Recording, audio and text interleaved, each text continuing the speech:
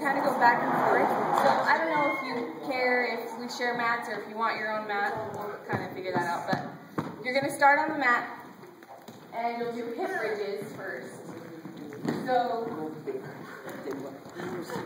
you can decide if one time you want to do the right leg. So we go through the whole thing 6 times. So you can do 3 times on your right leg, 3 times on your left, or you can do it double leg all 6 times. Like I said, it's 45 seconds work, so you might want to just do double leg. But you're going to just lift your hips up as high as you can. Squeeze your butt. It really hurts.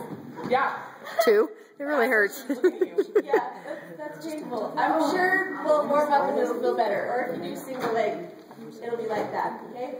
So hip bridge, the timer's going to be, you have 15 seconds, which is going to seem like a long time at the start. No kidding. Then we side shuffle, just down and back. So stay on the same side.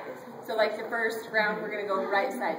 So you'll side shuffle all the way down. When you get down there, turn around, side shuffle, turn around until the timer beeps. Then you've got Bulgarian split squat. So that's where I'm not sure if it matters if we're on either side. Just grab a chair. You're going to put, let's do right leg the whole first time. So you're going to put your left leg back. Make sure your right leg is forward enough so that when you lunge down, your knee's not going to travel past your toe. And you don't want to lean forward either. Just go straight down. So just straight down, thigh parallel to the ground. And then back up. You got to contract your abs to keep your balance. 45 seconds. Then we do lateral traveling lunges. Again, that right side. So lateral traveling lunge, you're going to keep that leg straight. That foot stays on the ground. Bring your chest towards your knee, and then you lift up. So it kind of becomes a single leg squat there as you lift up. Okay? All the way down, turn around, stay on that same leg. Straight leg touchdowns. So the chair again, if you need it, it's there. If you don't, that's fine. But you're going to do your touchdown. Right leg is standing, so we're still working that right leg. So you're going to be working the hamstring. You're just going to come down and touch. You don't have to touch the ground. Back is straight, so you don't want to round your back like that.